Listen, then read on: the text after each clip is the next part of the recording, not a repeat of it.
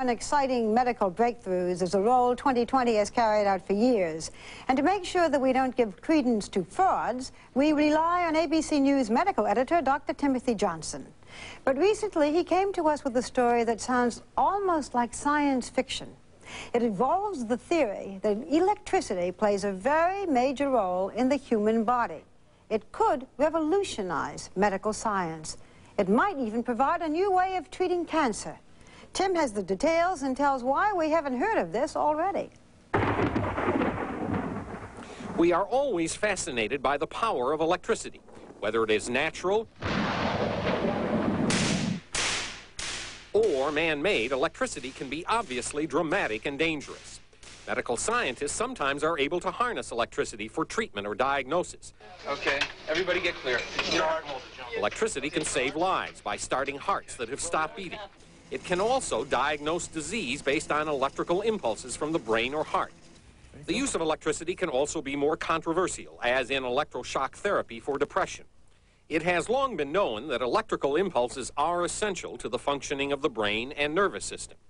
But what if the electrical forces in the body are more extensive than that? What if all our tissues are part of a vast, previously unknown electrical system? And what if the same flow of electrons that light our lights and power our appliances could be harnessed to combat diseases, including cancer? In fact, a highly respected scientist who lives and works in Sweden in relative obscurity has developed such a theory. Incredibly, his work has remained a virtual secret. Part of the reason is that Dr. Bjorn Nordenstrom has chosen to work alone in unconventional fashion.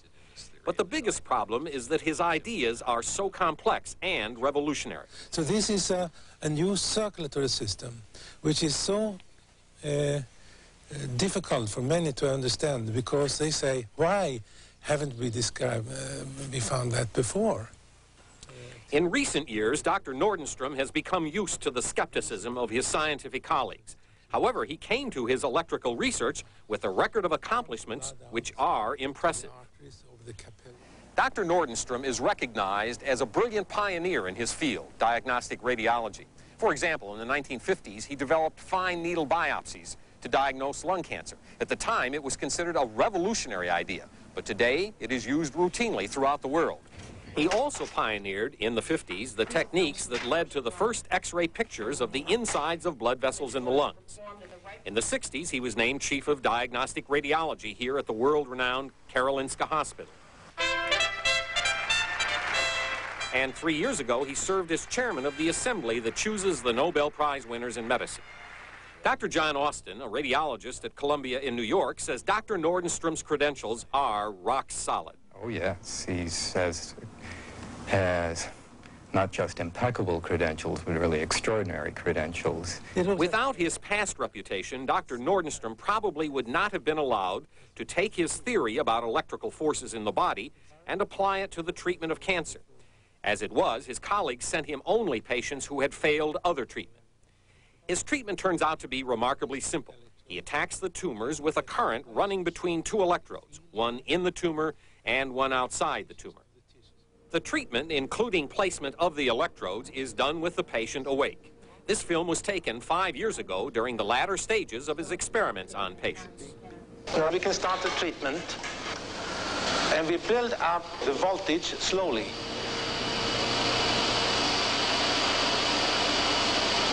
How do you feel? I feel fine. It's good. Don't you have any pain in the lung? No. In his first series of 20 patients with lung cancers, Dr. Nordenstrom's treatment produced a nearly 50% response for what Dr. Nordenstrom describes as otherwise incurable cases. And so there was a reduction in size or a complete disappearance of the tumor that persisted for up to 3 to 5 years? Yes. So you're saying that in 12 out of 26 cancers, yes, that happened? Yes. Reduction in size or elimination that persisted at least 3 to 5 years? Yeah. To understand Dr. Nordenstrom's theory in cancer treatment, it helps to understand his overall theory.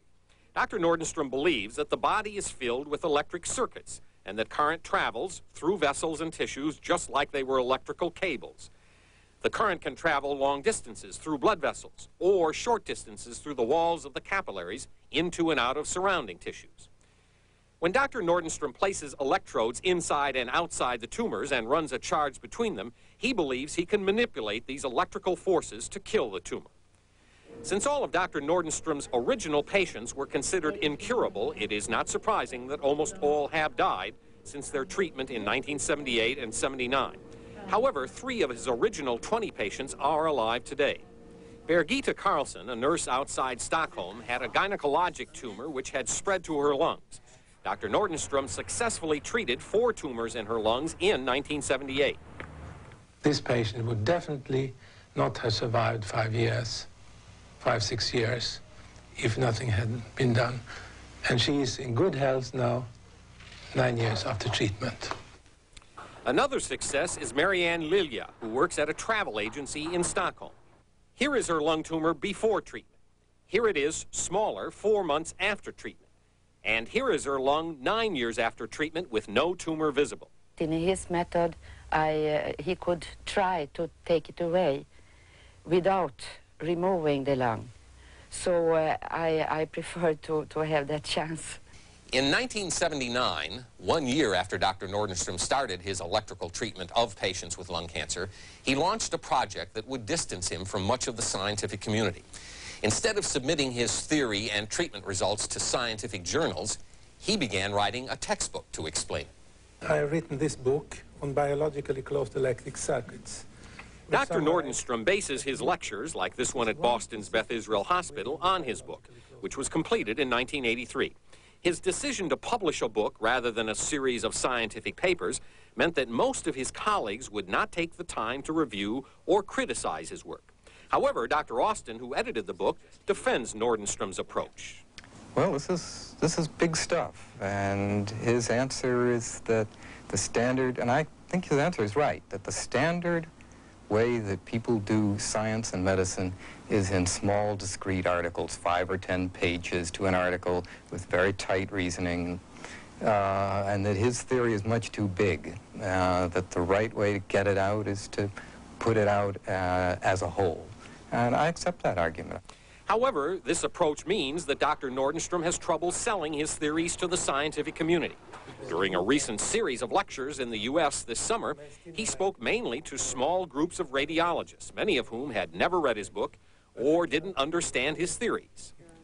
Dr. Morton Glickman, a radiologist from Yale, did read the book because he was asked to write a scientific review of it. It took him a year to finish. And I really looked for holes in this because it was so off the wall. And I couldn't find any holes. By the end of the book, I was persuaded. I started skeptical like everybody else does. But it just was very careful, very thorough, complete, and eminently persuasive. Doctors here at Yale are interested in Dr. Nordenstrom's theories. There is also interest in possibly developing a study of his cancer treatment technique at Beth Israel. However, so far, neither has committed to any research. In addition, several doctors in Italy have tried Dr. Nordenstrom's techniques on cancer patients. For the past year and a half, Dr. Giuseppe Gasso, an oncologist in private practice in Catania, has treated 30 patients with cancers of the lung, breast, mouth, and neck glands. We can say that this is a therapy that we have definitely found extremely satisfactory, and we are more and more amazed at the results we obtain. This is far from saying that this constitutes a miraculous therapy. We have to wait. We must be cautious and carefully evaluate the results. Outside of these small preliminary trials in Italy, Dr. Nordenstrom's technique still remains virtually unknown to the scientific world. That's why I like it. And Dr. Nordenstrom, who has gone it alone until now, admits that he needs help to pursue his theories further, but lacks both the funds and the manpower. Now I need more sophisticated people to work with me, particularly engineers, but also doctors.